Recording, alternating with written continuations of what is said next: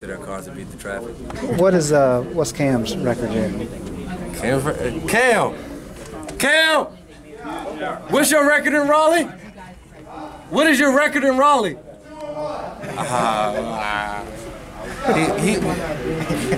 He went to pit. We'll give him some.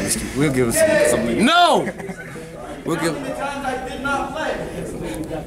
We'll give him some leeway. He went to pits. he doesn't get to play him as much, and the emotions aren't as high. But we'll give him some leeway for that one. What does it say about you guys, the way you handled the last 12 minutes without Cam? I know there was some sloppiness there, but you still kept the lead and pulled out the win. Every guy on this team is a big-time player, and they can come in and contribute in big-time games when we need them to. And, for B-Rob and Leaky, Nas to come in and make some plays down the stretch, we needed that, and it was really big. Did you ever grab double-digit rebounds in high school or rec league? Yeah. High school, I think my career high was 13. I did that a couple times, but,